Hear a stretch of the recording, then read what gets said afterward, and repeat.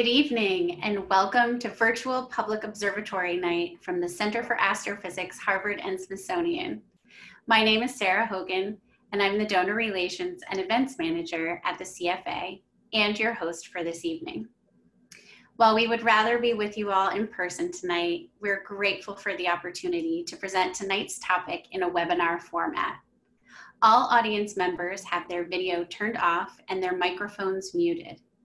If you'd like to ask a question during the presentation, please type it into the Q&A section at the bottom right hand of your screen. I will read as many questions as time will allow at the end of the talk. If you're interested in receiving our e-newsletter and information about upcoming events, please make sure to sign up for our mailing list by clicking on the link in the chat section. Now, it is my pleasure to introduce Evan Tingle, who is a data analyst for the Chandra X-ray Observatory and will be introducing tonight's speakers. Hi, everyone. I am thrilled to introduce tonight's presenters, Jim Ottaviani and Mary Wicks, here to tell you about their new book, Astronauts, Women on the Final Frontier. Jim, a former nuclear engineer and current university librarian, has written award-winning New York Times best-selling graphic novels about history's great scientists who have shaped our world far beyond what you might read in a textbook. This includes Niels Bohr, Rosalind Franklin, Alan Turing, Stephen Hawking, Marie Curie, Richard Feynman, and many others. Jim's writing is fun to read, and his enthusiasm and excitement for subjects leaps off the page. You'll find yourself trying to slow down and savor the story or tearing through it in a day. Also coming away with a cursory understanding of quantum electrodynamics or why tortillas are a perfect zero-G food is a plus. Maris has written, drawn, and colored comics for First Second Books, New England Aquarium, Woods Hole Oceanographic Institution, SpongeBob Comics, Marvel Comics, and DC Comics. She worked as a program educator for the New England Aquarium, where, side note, she got to throw out the first pitch at a minor league baseball game dressed as a bonnet-head shark. Maris spent several months in Antarctica on an artist-in-residency program funded by the National Science Foundation, documenting the wildlife, the science, and the people, and the otherworldly landscape. Her art is expressive and colorful and able to tell a nuanced story all on its own. And Maris is probably the most tireless and enthusiastic science communicator I know, so you are all in for a treat today.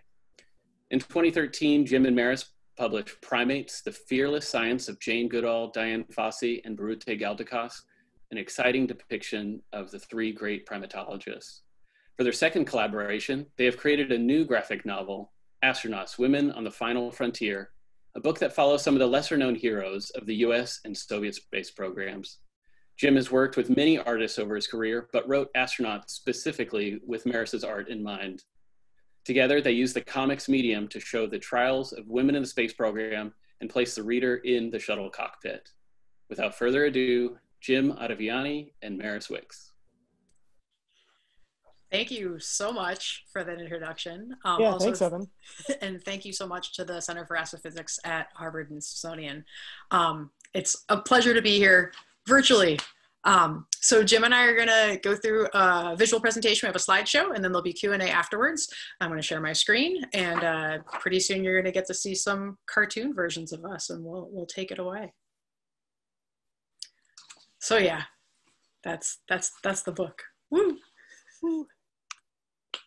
So hi, I'm Jim. I write comics about science and I cosplay myself.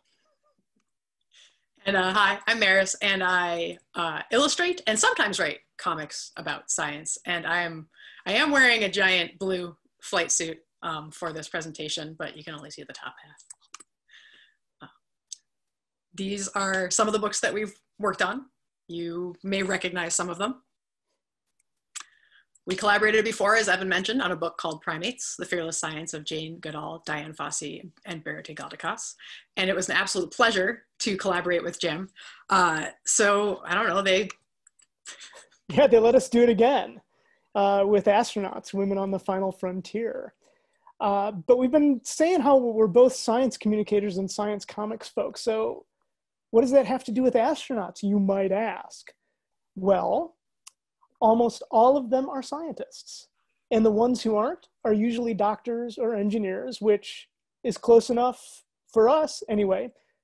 So what does a famous doctor slash engineer slash scientist look like? This is what a famous astronaut looks like. Gloves, Nomex and silicone.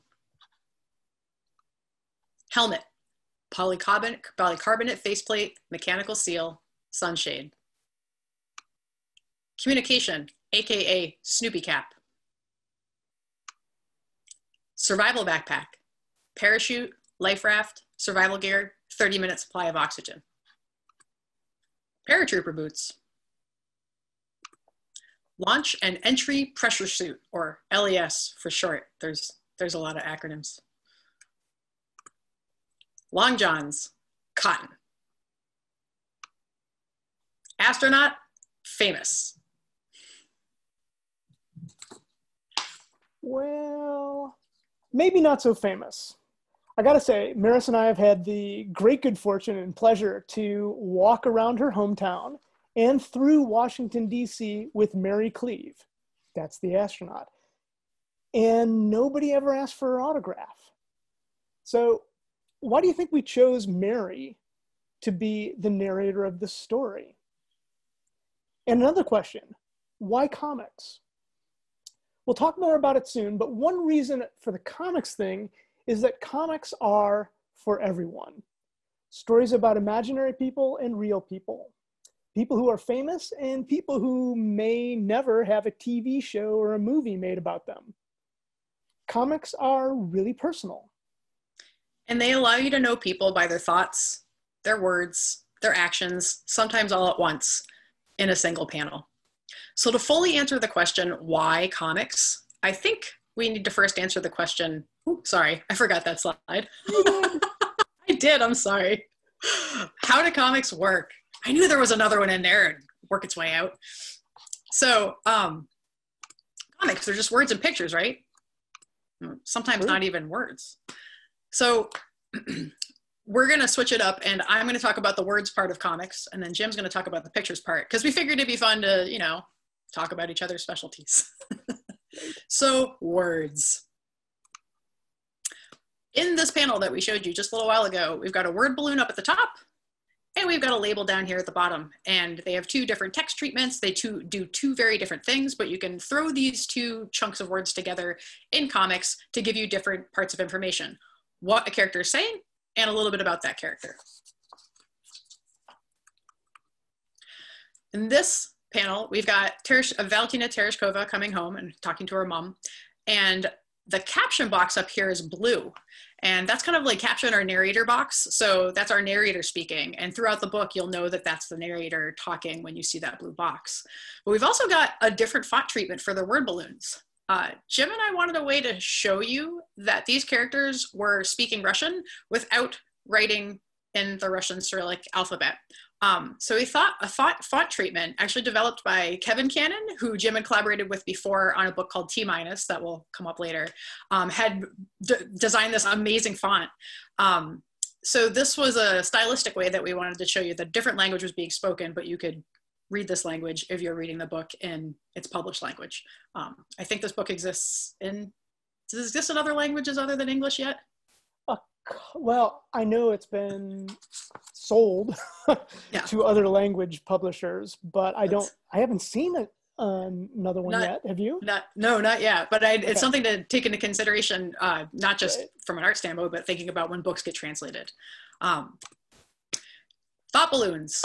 Comics, like I said, can allow you to know a character by their thoughts.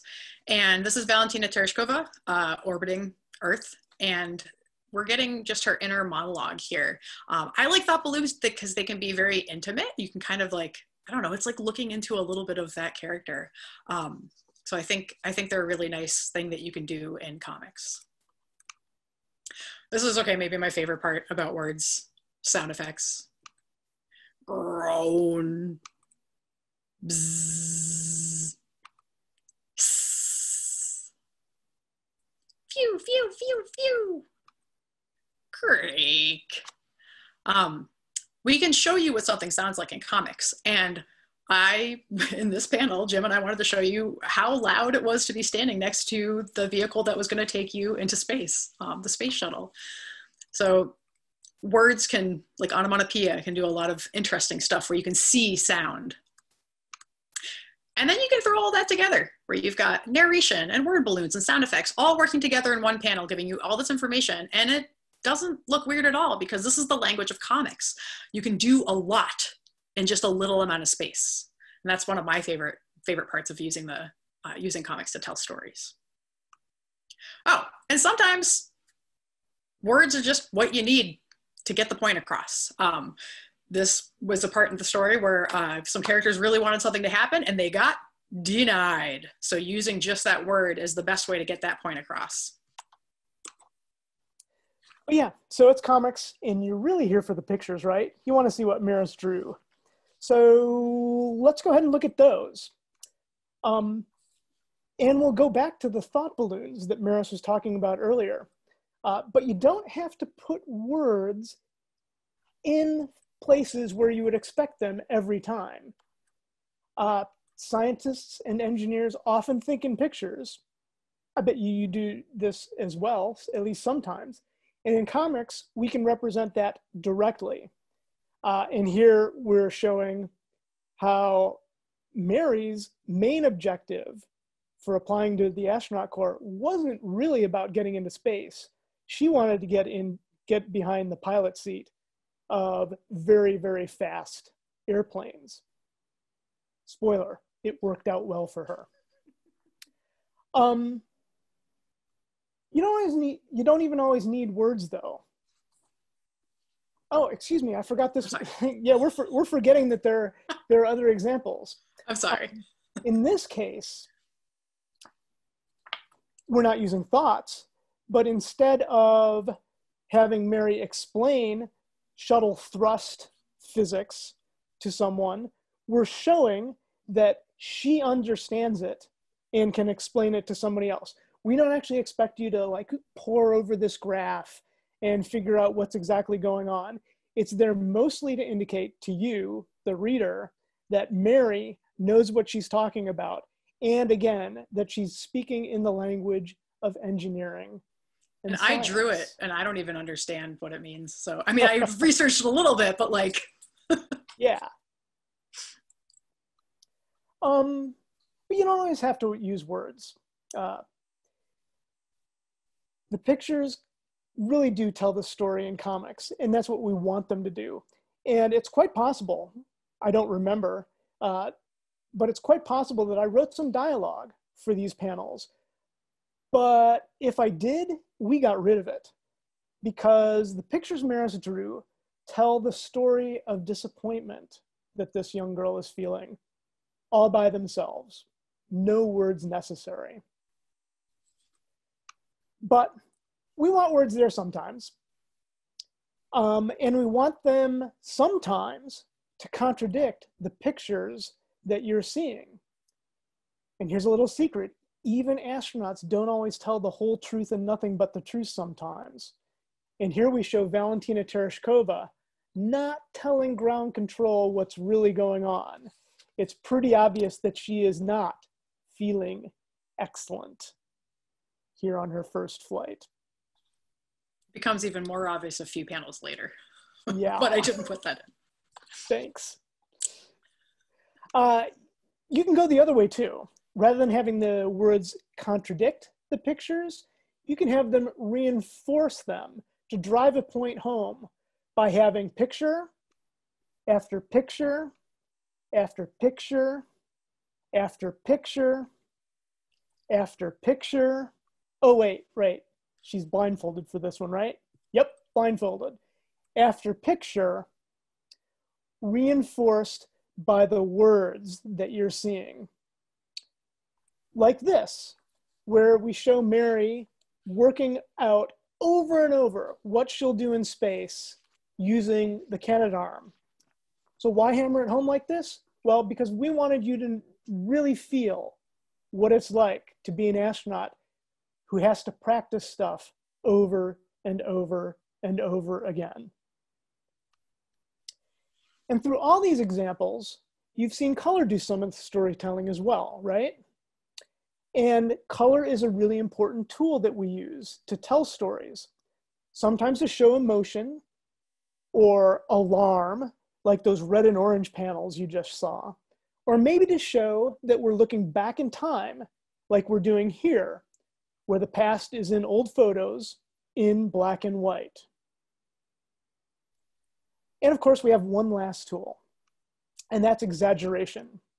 The drawings in comics can be serious or funny, or they can be both. But either way, we can bend reality a little bit while representing reality as well.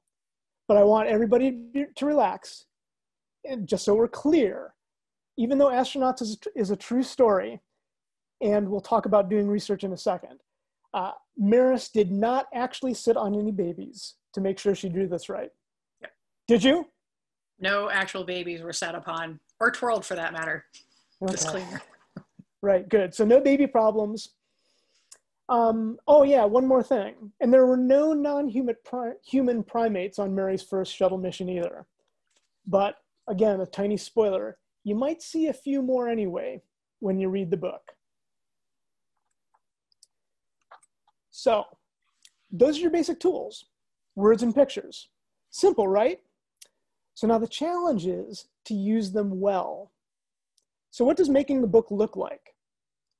And now I'm going to talk about the stuff I do, and Maris will talk about the stuff she does, just to keep things more clear. So it starts with an idea. And actually, the idea for this book popped up in the middle of writing another book.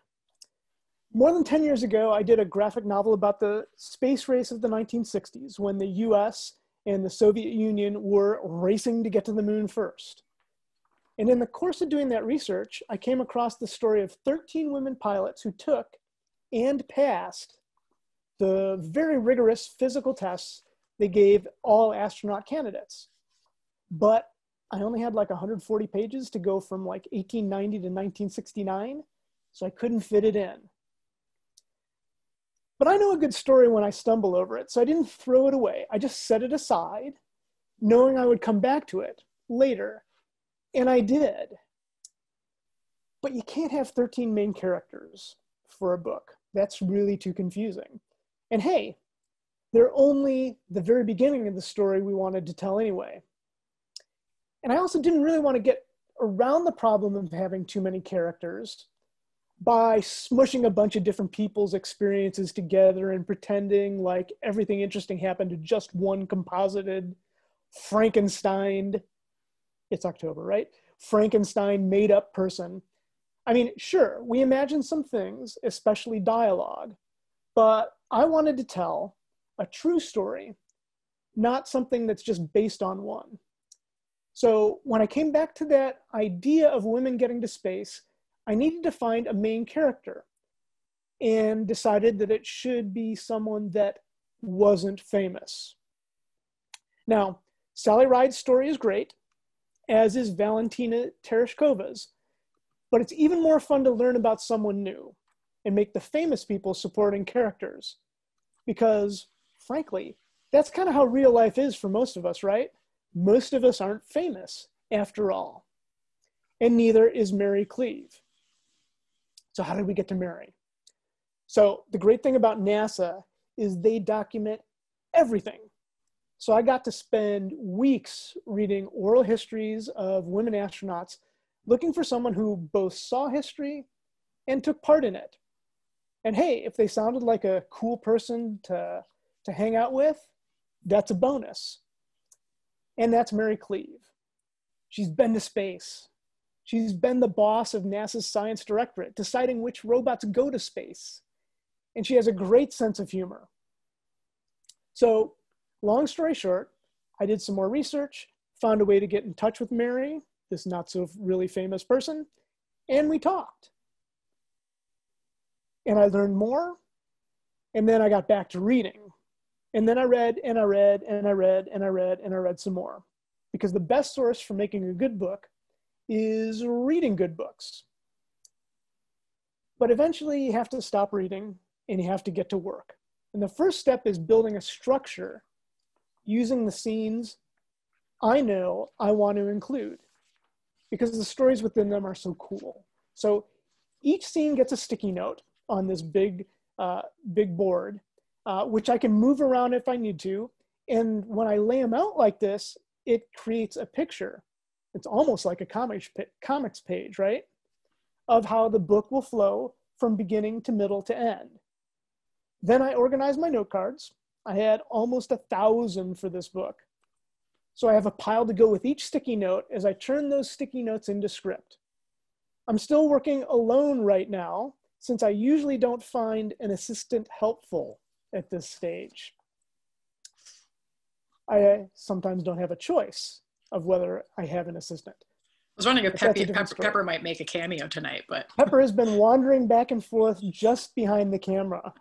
She's confused by what's going on here. I think she might even hear your voice. And wait, she's not taking what's it called when you take notes from? Oh, sorry. Dictation. She's not taking dictation. That's what I was looking for. She is not taking dictation. She has no thumbs is the big problem with that. But anyway, sometimes Pepper is here helping, sometimes she's not. Either way, I gotta write.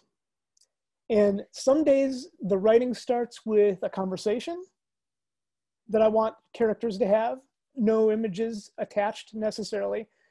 But I will say that every book starts with me seeing some sequence of images that'll appear somewhere in the story, because that's what comics is all about. Images on the page. And that's kind of where I enter the picture. Pun intended, because I'm drawing the pictures. But once Jim's idea for the book gets to me, it looks like a fully finished strip. So every single page of the book has this kind of treatment where it has panel 1, Cleave talking, a description for the panels, kind of similar to a play or even a movie script. And this is going to be my guidance for the book. But before I can start drawing, I've got a little bit of work to do. Jim has graciously put all of the resource materials in there, and this includes books that he got information from, as well as if there's photo references or videos I need to watch.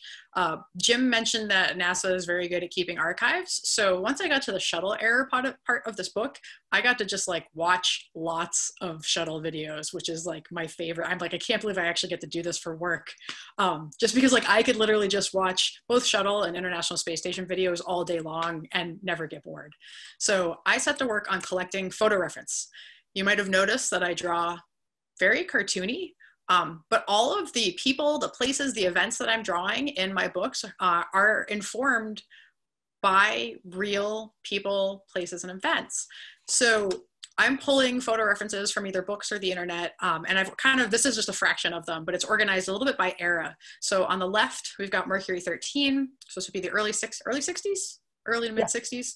Mm-hmm. Valentina Tereshkova's era, which is actually around the same time, kind of into the late 60s. And then on the right is the shuttle program, which was 70s, and then Mary was she's 80s. 80s, yeah. Was she 85? Or is that her first? This is when it's like the information just... This is why we write stuff down. So exactly. But regardless, that's about 20 years of space history that I'm covering. And a lot can happen in 20 years, both from a technological standpoint, but also from a cultural standpoint and a social standpoint. So these are all things I'm kind of thinking about even before I start drawing. But at some point, I have to start drawing, just like how at some point Jim had to start writing. And I start on the thumbnails. So this is like the first version of the book as illustrated book. And what I'm doing is basic layouts, thinking about where the text is going to go, organizing the panels, and then just doing really rough cartoony sketches. I don't want to get too detailed at this stage because there might be a couple parts that we move around, or there might be some clarity issues. Maybe like for this top panel, maybe we decide that Mary wants to be on the other side of the panel. There's a little bit of a rule to how we read comics when in English language. So you generally read comics left to right, top to bottom, if you're writing them in a language that also reads left to right, top to bottom. So I'm keeping that stuff in mind so that when readers, you go to read the book, that the storytelling is clear. I do this to the whole book, gets sent to Jim and our editor. Our editor takes a look at it. Jim takes a look at it. We see if there's any big things that need to change or little things, try and change them. If I get the green light, I get to make it more detailed and go to pencils. I should mention that for the thumbnails, I was working a combination of digital and live. So I was doing some doodles on pencil, on paper. Just sometimes it's a little easier for me to work on paper to get a gesture right, or it just feels better to draw on paper to me. But I mentioned I'm laying in the text, and it's a lot easier to do that digitally and to have the pages all ready to go. Because the same page in Photoshop that I'm working on thumbs, that page will eventually end up being the final color page. There's a couple different iterations of it, but it's helpful for me to keep track of my files. And sorry if this part's boring, but it's the reality of making a book. So I'm not just making drawings that are on paper for people to look at. There's the production end of it that I want to make sure I'm doing right. So the pencils is when I really start to look at those photo references that I've collected. So for the top, it's the cockpit of the Space Shuttle Atlantis that Mary's talking to you from. We've got our actual Mercury 13. So I used this is actually photos of them from, I think it was Life magazine did a feature on them in the early 60s, maybe 63. And I tried to track it down, and I don't think I was successful. I was like antiquing, looking for it, because I was like, oh, it'd be cool to have this. And yeah, if this looks good for the whole book, do it to the whole book, go to inks. I do print out my pages in very light blue on Bristol paper, and I ink with an actual pen. It's not the right or wrong way to do it. It's just the way I like to do it. It gives my eyes and my brain a break from the screen, because this is a lot of looking at computers. And I just really love inking on paper. It's like very satisfying. And I can, if it's summertime, I can do it outside, not if it's raining, but once these are done, they get scanned, put into another PDF, the whole book, make sure it looks good. If it does, color. And it's weird to me because inking and color are like the easiest parts of making a book for me. All of the stuff leading up to that is the really hard stuff. So by the time you get to inking and coloring, it's really fun for me personally. And coloring I would say coloring probably takes the least amount of time, but I think it makes the biggest impact in terms of how we relate to a story. So it's interesting, like the labor versus what it looks like. Because I think there's a pretty big difference between those two pages just visually. So yeah, and we finished the book, and then there's about a year until it comes out. There's production stuff, shipping, and all these things. So sometimes when people ask me, why does it take so long for comics? Well, one, the year turnaround. This book took me 18 months to draw, and I didn't write it. If I write the book, it takes a lot longer than that, because I do solo projects as well. But yeah, 18 months of drawing is a lot of drawing. I always tell kids, I'm like, oh, it's like being in a grade and a half. It's like, imagine if you spent all of third grade and half of fourth grade making one book. Because it's hard to wrap your head around that kind of time scale. So I think I passed the mic back to Jim. Sorry if I... Yeah, no, it's cool. So this is, we're back to looking at a script page there that Maris had already shown you. It's too small to read even when we're live and in person. But the main point here is you can see that I've written out fairly detailed descriptions, especially for the first two panels, of what I had in mind for Maris to draw. So the question is, once Maris has drawn a page, does it matter a ton what I wrote as far as those descriptions go? And the answer might surprise you, because, well, and actually Maris and I sort of disagree on this, because I say basically no, it does not matter what I wrote. We, and that includes our editor, look at the page as a comics page. And if the story is clear the way Maris has drawn it, then who cares what I asked for? It's good, it's done. Or close to done. But I still need Jim's instructions to make the book. So this is where we get in a little argument about it. The reader doesn't need to know that this exists, because all you really see words-wise is that. And then you see that. But I needed that script to make this comic. So it's a really weird thing where, I mean, not really that weird, but we don't talk that much about the process of how things get made, whether it's movies or animation or comics or even prose novels, the amount of work that goes into the finished process. And that's the product. And that's why we like to talk about the process. Because like, I remember the first time I learned about how, just the process of making a comic, and like my mind was blown, just because there is a lot of of work. And it's not to say that it's like, oh, it's so much hard work. It's just, it's really cool to see. It's like peeking behind the scenes to be like, that's what this page looked like before it looked like that. Yeah. Wow. So there's a lot of back and forth. But basically, at this point, we don't look much at the instructions part of the script unless we find a problem. Yes. And if there is one, we do everything we can to fix it in the words rather than the drawings. Because as Maris just said, it takes about 18 months to draw a full book like this. So if we can fix something by tweaking the dialogue or the caption, you know, I can type a panel a whole lot faster than Maris can redraw one. So that's kind of what we do. Now, we wanted to talk a little bit about the challenges of this book, and Jim and I both have separate responses to that question. I think for me, the biggest challenge with making comics about nonfiction or comics about real events is how cartoony am I allowed to get? I'm showing you two slides where one of them is super cartoony, Valentina Tereshkova, and the other one is real life Valentina Tereshkova, or a photo of her.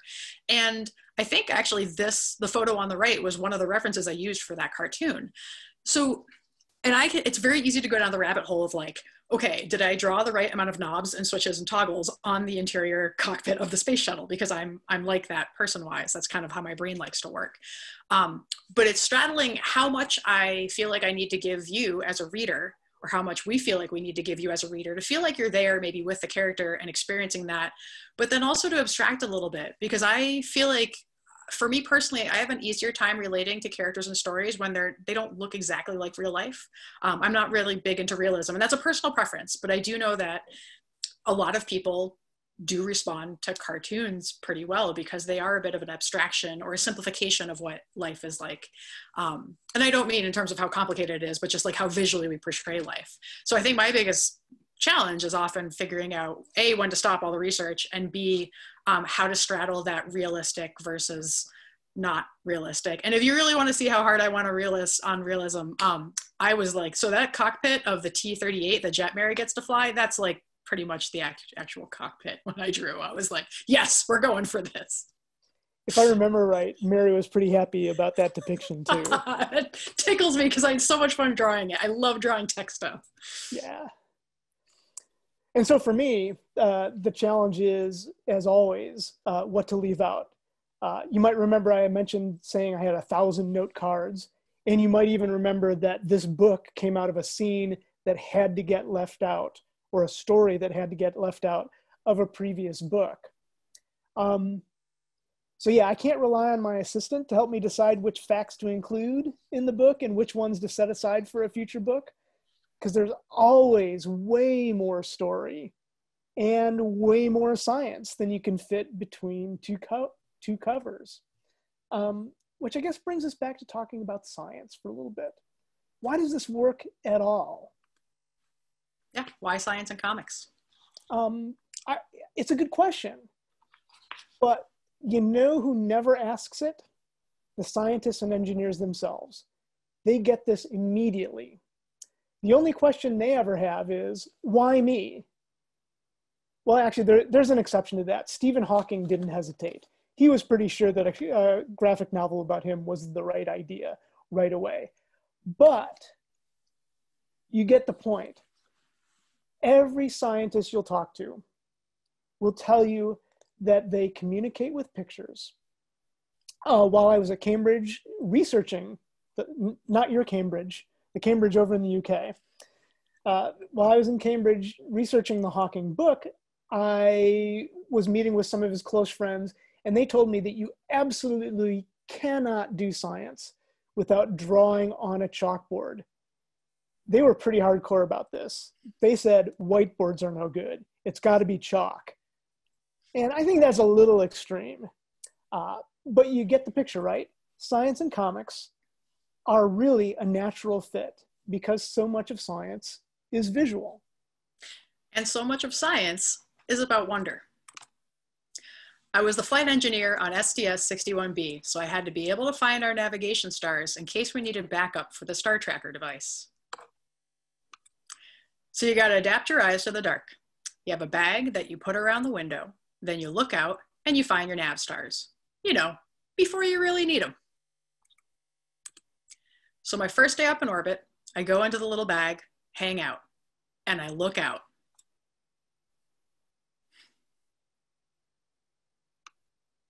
And I mean, you have never seen the stars. Even if you've been out in a dark sky, you've never seen the stars without an atmosphere in the way, messing with your view. I mean, air's not overrated, but it's breathtaking.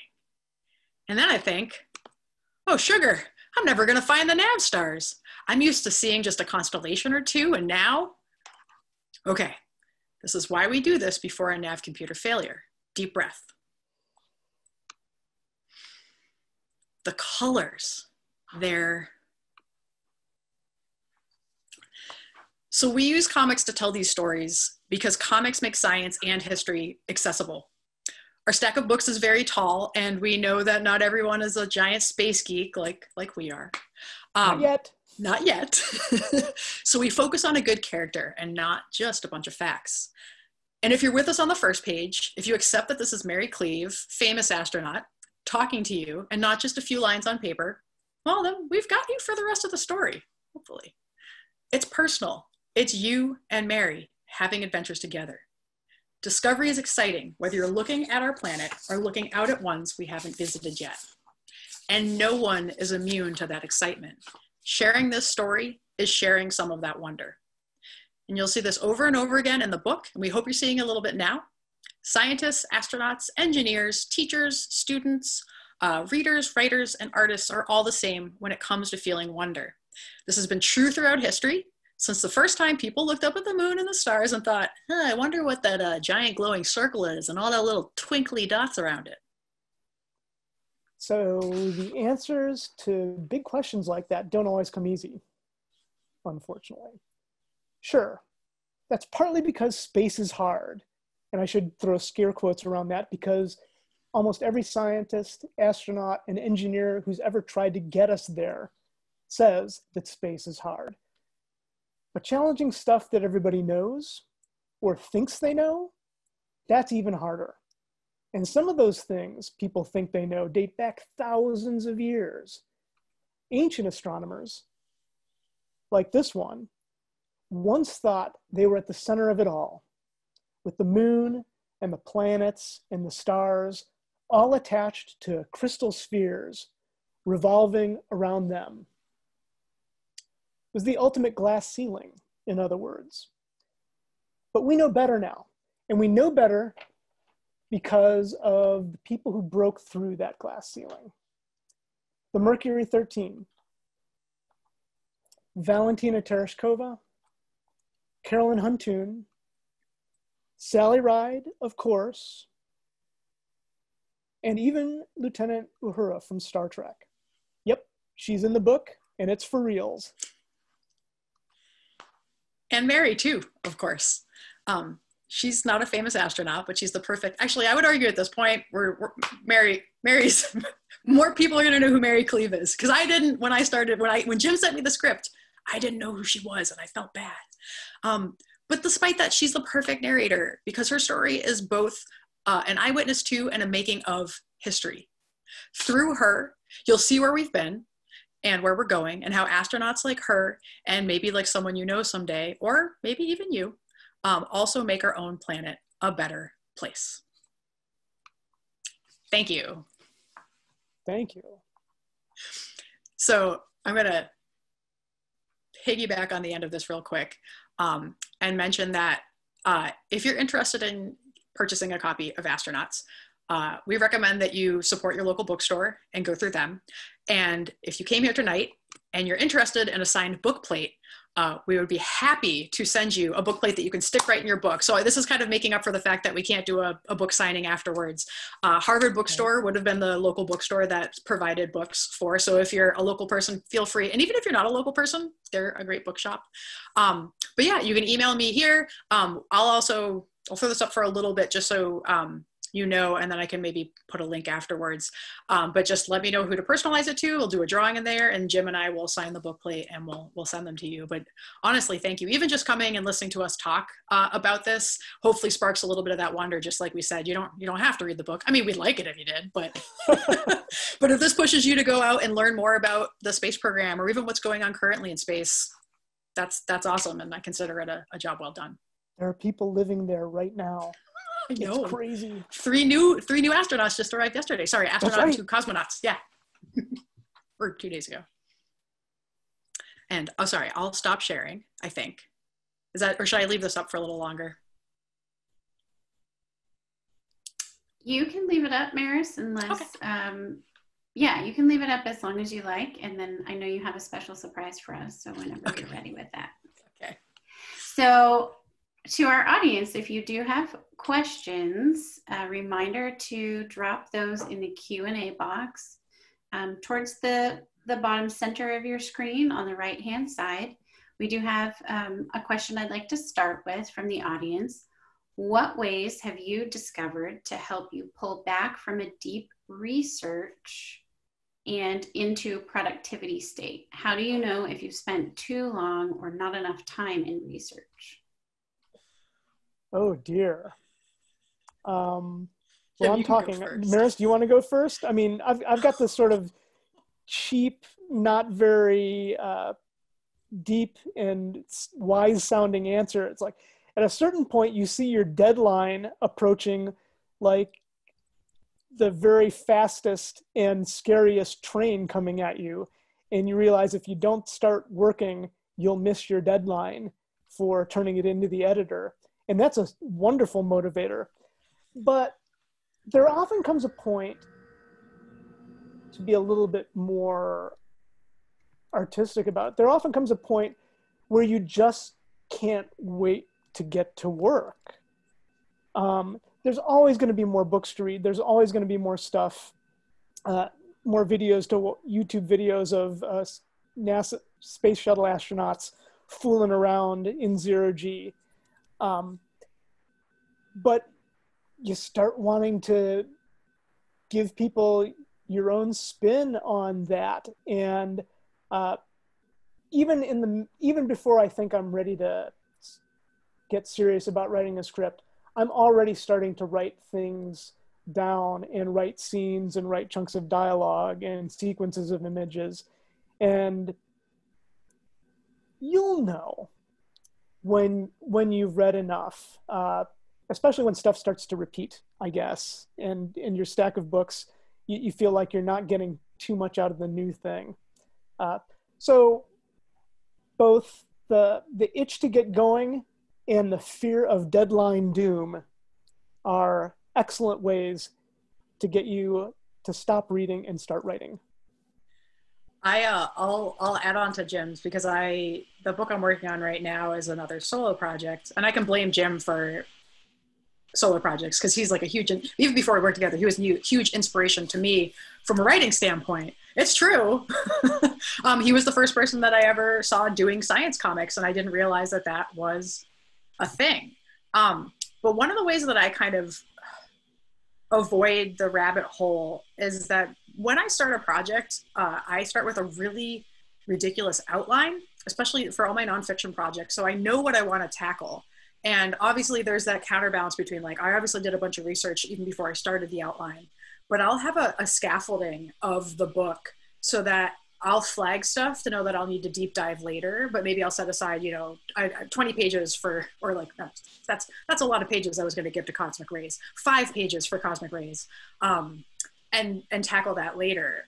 And then because I'm a visual writer person, there's sometimes where I need to let myself draw because that will inform my writing. So it really just depends on figuring out a workflow for yourself.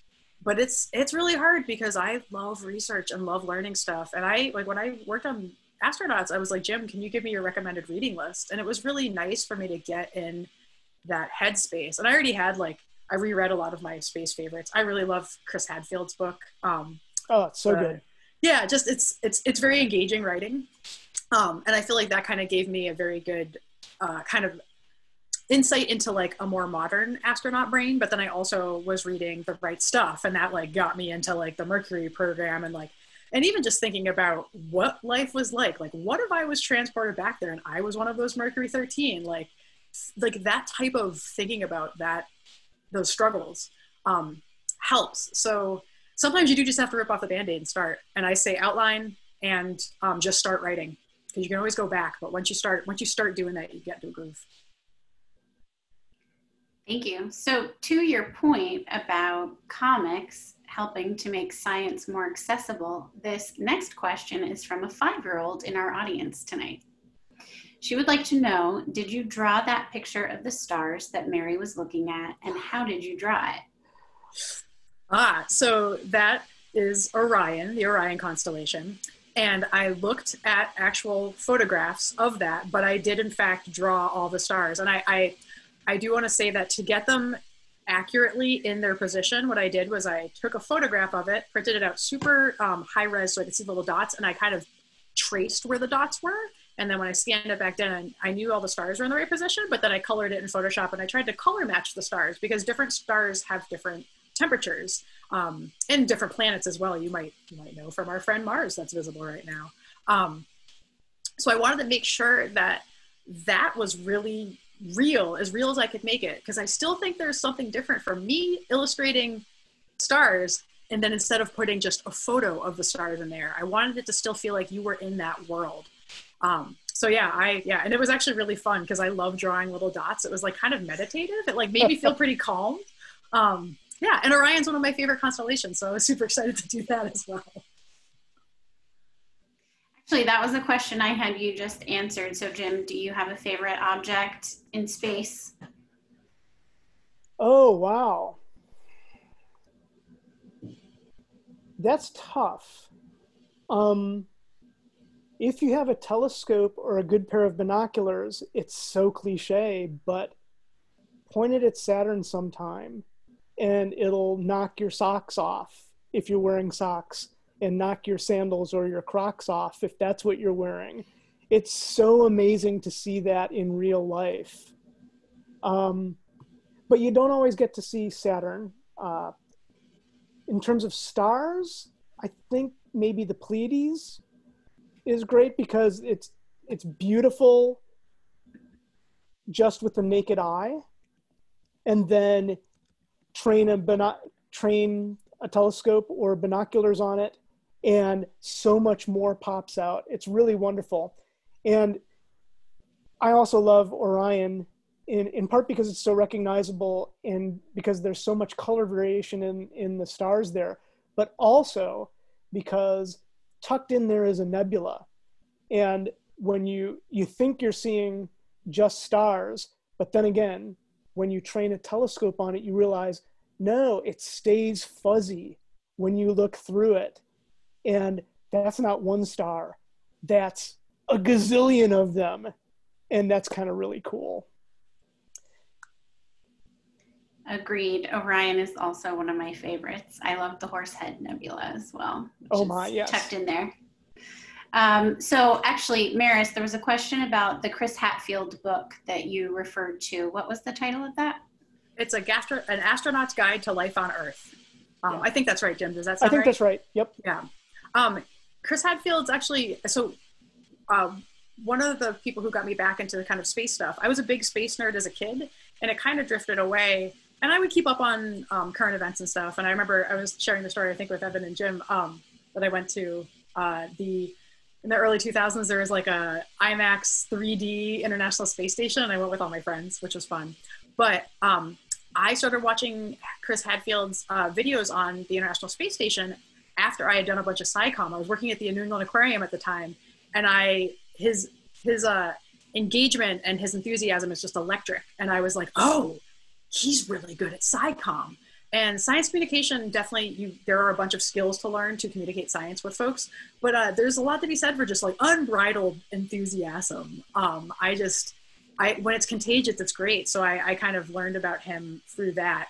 But yeah, and I feel bad. There's countless other people who have done really cool videos, and I'm gonna totally draw blanks on names because I feel like my brain just goes like in the All right. Who did my favorite space toilet one? Is it Mike Massimo? Yeah. His is really great. There's also my niece's favorite ones. We watch and I feel awful that I'm not going to remember who she is.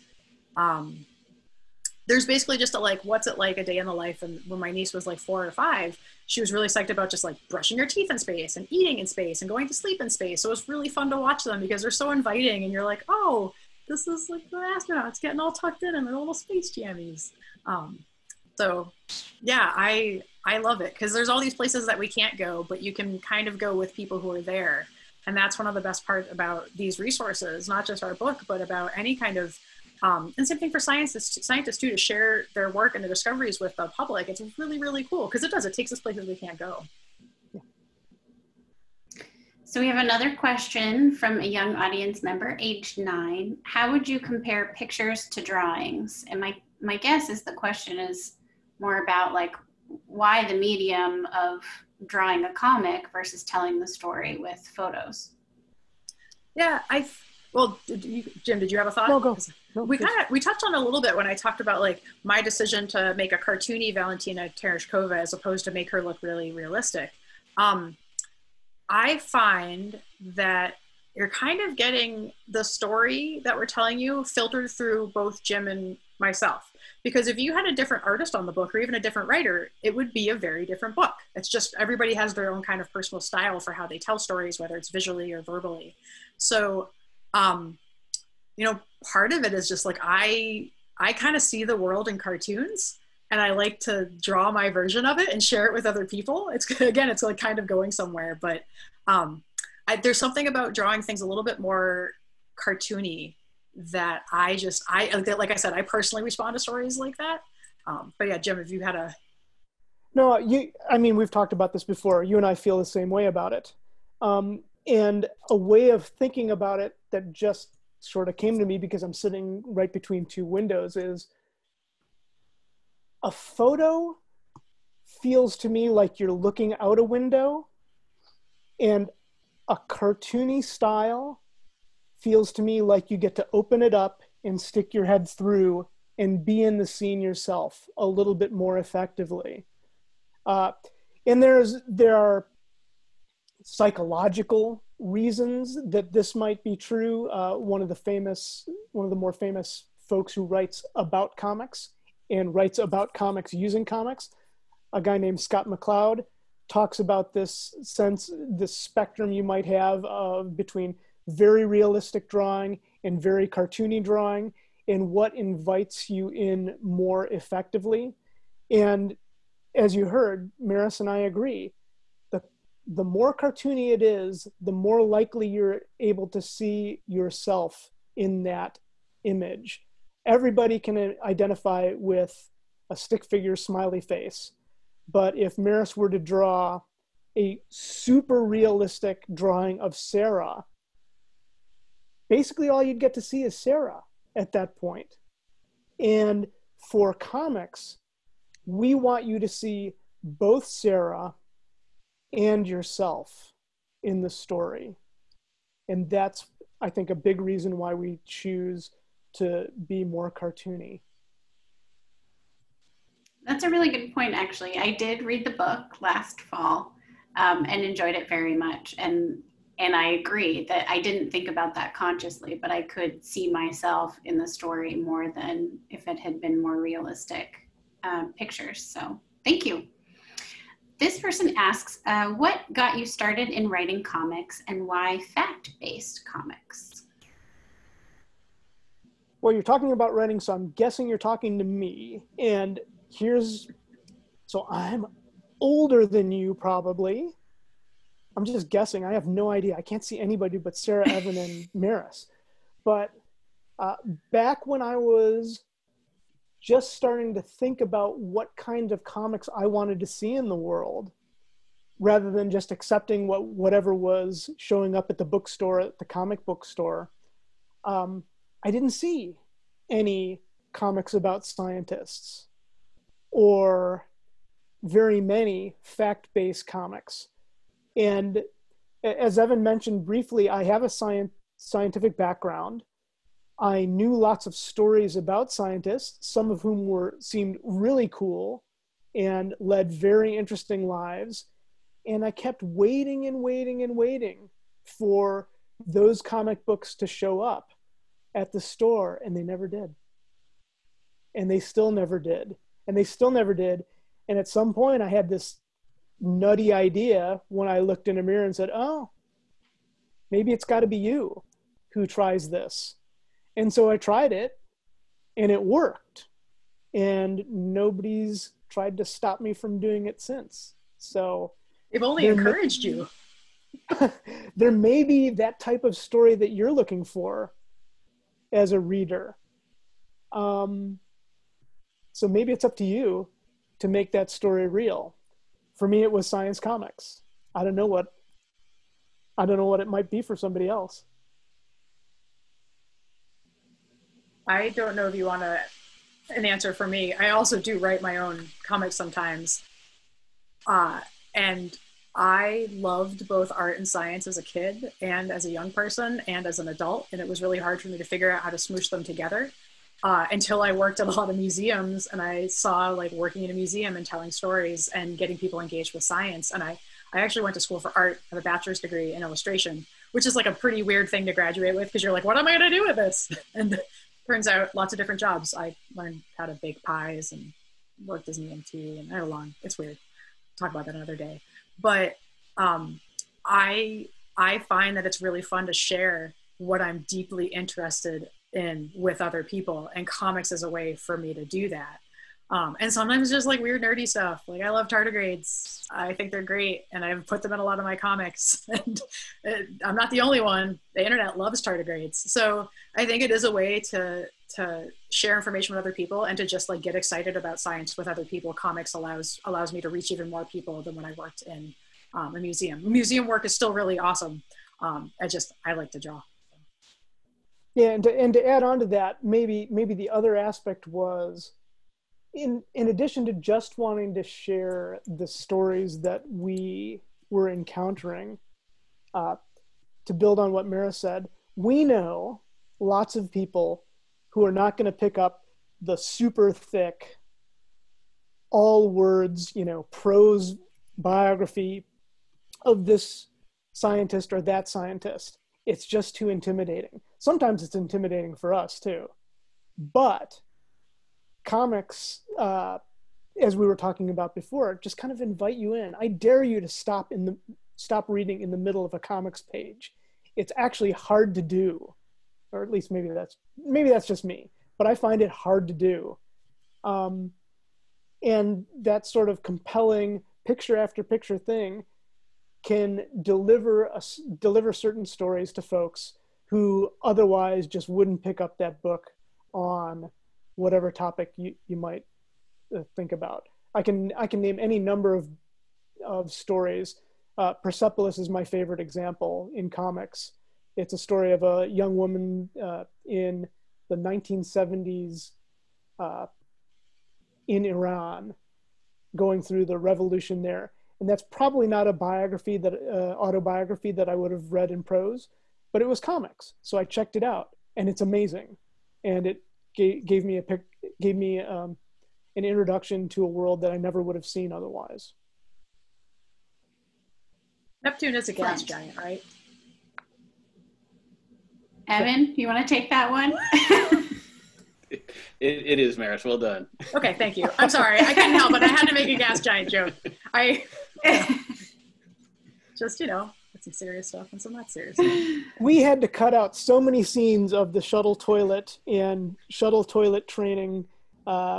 This is maybe a place where Maris and I would have had to fight over what has to be included. She would have put much more toilet stuff in there. I still want to do a comic like you need one. David McCulley, The Way Things Work, but with the space toilet, because it is amazing that a toilet can operate in space. And there's a new one now, totally new. Yeah, and I say that completely seriously, because the fundamentals of living somewhere where we're not supposed to be, right? Air, water, shelter, and going to the bathroom is a huge part of that. And food in and food out. exactly. And I honestly, some of the first questions that people ask me about the like big field research stuff I've done, whether it's like backcountry camping or living in Antarctica for a while, is like, so what's it like going to the bathroom there? I'm like, oh, sit down, it's going to be a while.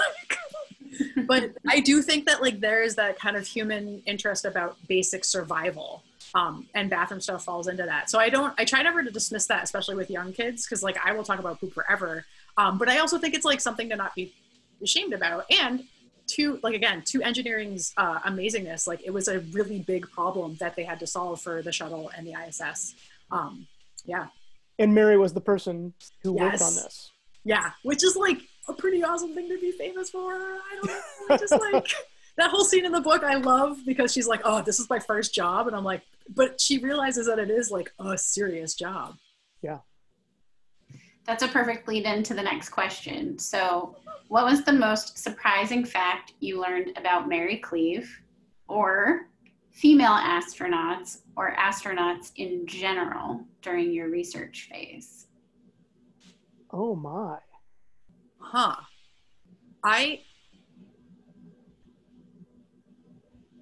Or maybe a favorite fact, if there wasn't anything surprising. I mean, so I'll jump in to start with and say, to me, the surprising thing, and it's specific to Mary, but I don't think she's the only one, was that she wasn't all that jazzed about going to space. She just wanted to fly high performance jets. And yeah, space, that's the cherry on top of the sundae. That's swell too. But get me in the cockpit of a jet. That's what I really want to do. And there was no opportunity for women, 40 odd years ago to do that, other than, I mean, isn't this crazy? It's like the only way you could get in the pilot seat of a jet is to be good enough to actually be an astronaut, which is like 1 in a zillion people can do that. So that was the surprising thing to me, because space would have always been my own goal. I feel like that scene with Carolyn Huntoon basically just having to demand equal facilities. And like, I shouldn't be surprised though, because like I try and learn as much as I can about history, but like that scene is pretty sobering, because it's just like, yeah, they need showers and a bathroom, and like I don't know, the pushback against kind of simple things and the argument for the status quo. And I think that is, I feel like something that hasn't gone away. I think that collectively we kind of agree that, okay, this is the way things are going to be. And there often is like a pushback to change, even if it's change for the better or change in power. So I think it was humbling to see that stuff, and kind of similar to what we said at the end of the presentation is like where we've been, where we're going, and where we're going to go. Where we've been, where we are, and where we're going. And I feel like that's something to just kind of keep in mind. So it was like humbling, kind of surprising, but then not that surprising. It's like a weird answer for me, sorry. That makes total sense. So we had a question about your process. Now, we did see the Post-it notes and the cat, but do you use a story arc or other tools to help you develop your storyline? Well, if you remember what that board looks like, it's divided into 4 chunks. And yes, there should be an arc to the story and some breakpoints. This is the way I look at it anyway. In between those big sections, an introductory section, a longer middle section, but with a little bit of peak and valley in there, and then a conclusion. As far as specific tools for that, I don't have any, none come to mind other than, the Post-its and the note cards. It's very, the way I lay out, the way I plan for and write out, quote unquote, write out an outline is not super technical. It's something that could have been done this way 30 years ago. I mean, it's where the actual script is done, you know, on computer with a word processing program. But that's I mean, maybe to Maris's point about why she is in front of a screen for quite a while, but when it comes to the final bit, it's very hands-on with manual inking with pen and paper. Mine is just sort of flipped. All my manual stuff happens early on in the process. There's something about moving things around physically that seems to help me do an outline and to create what the questioner asked about, which was sort of that arc of the story. And that's why the Post-its are Post-its rather than glued or nailed or screwed down onto a piece of wood. You got to be able to move them around, because sometimes the way you thought it was going to go isn't the way it should go. That's a metaphor for life, isn't it? Well, welcome to 2020, right? Right. Now, you both mentioned your interest in science earlier. Do you recall what first piqued that interest? I mean, I was that kid that just like loved to watch ants and snails. Like I've always been super nature focused, and it was definitely encouraged by my mom. In elementary school, anything hands-on. I loved science experiments. I also love sculpture, and like I think the hands-on aspect of both science and art are two things that drew me to it. But I feel like there's formative moments, and I would say like being able to look through a telescope for the first time in grade 4. My grandma knew that I really liked science stuff, and I had like astronomy books. I really liked field guides, like science books that you could get you to go outside. And my grandma was like, hey, we were staying with them in upstate New York when I was a kid. She's like, hey, your grandpa has like a telescope from World War II. You want to play with it? And I was like, yes. And I put it on the porch at like 9 p.m. in the summer, and I pointed it at the brightest thing in the sky, just assuming it would be a star. And when I looked through, it was Saturn. And I couldn't believe it. It's one thing to like see illustrations of Saturn in a book and to know it exists, but it's another thing to like see it with your own eyes through the eyepiece of a telescope. And I feel like that experience probably changed my life for the rest of my life. It didn't mean I became an astronomer, but it definitely changed my relationship to the natural world and to the world around me.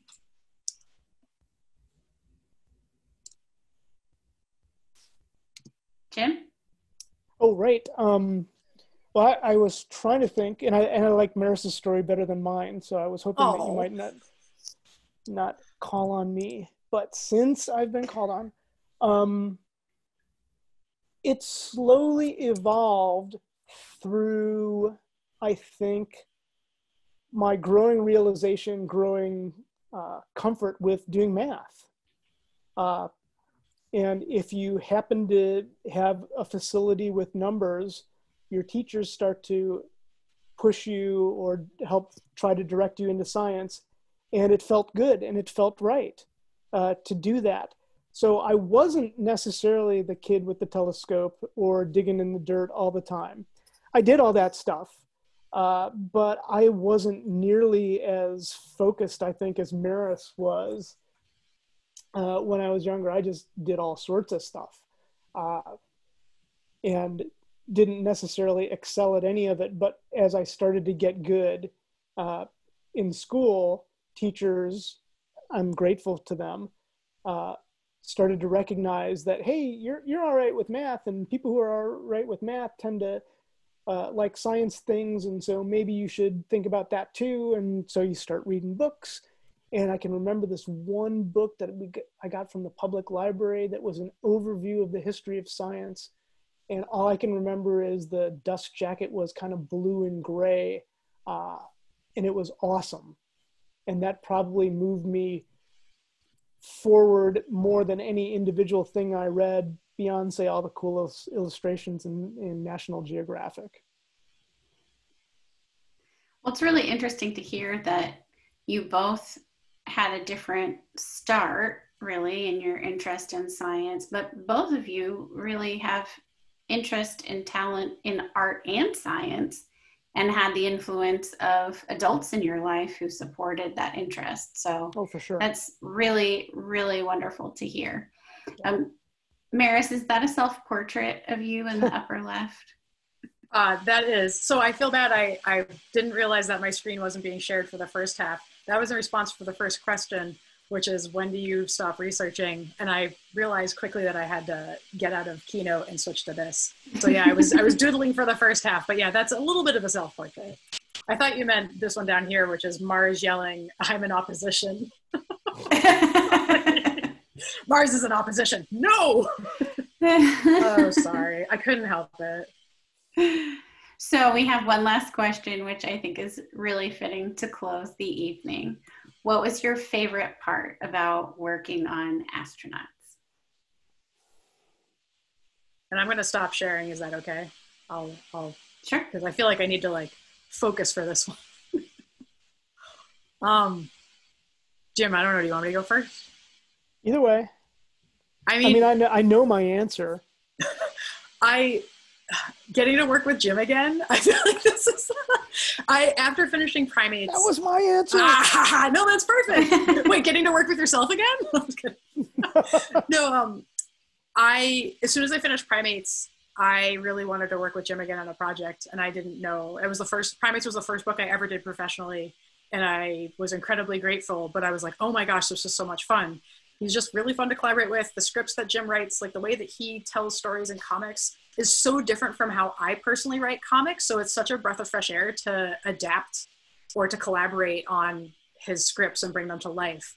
So when he told me about just the concept for astronauts, I was like, oh my gosh, I love space, but I would never know where to begin to make a book about space. That's not something I would choose. But to have someone who is so awesome at writing books be like, do you want to illustrate this one? I'm like, yes. So it just, I don't know. I learned a bunch of new stuff, and that was the best part. It was like getting to work with Jim again. Well, thanks. You're welcome. Thank you. Very similar answer. In fact, identical in spots, including all the learning stuff.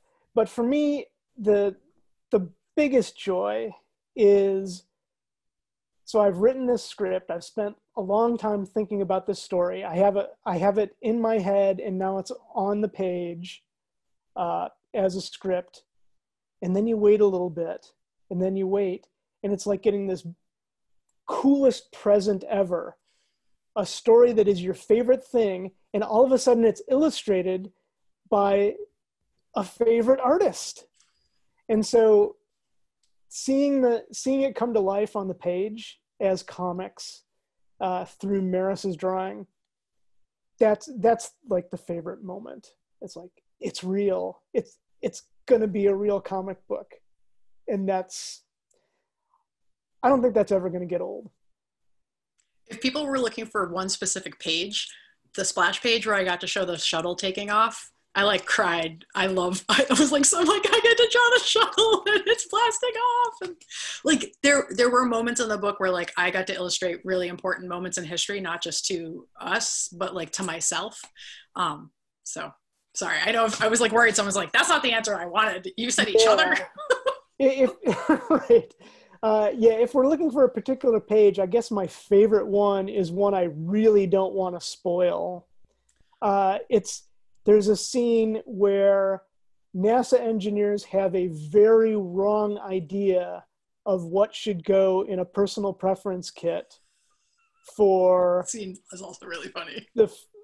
For some of the astronauts who are about to go up into space. And what happens then is just hilarious and awful at the same time. And Maris really nailed it. Thank you. It was really fun getting to cartoon Sally Ride and Kathy Sullivan in that scene, because I was just like, oh my gosh, this is... Well, thank you both for joining us tonight. Thank you for giving us a sneak peek into your collaborative process and showing us a bit about your book. So thank you so much, Jim, Maris, and Evan. Thank you to Giro Studios and my colleagues, Mary Claire and Catherine. And thank you all for joining us this evening in the audience. This will be the final Fall Observatory night, but we look forward to seeing you in the spring with more details to come. Good night, everyone. Thank you Good so night. much. Good night. Thank you, everybody.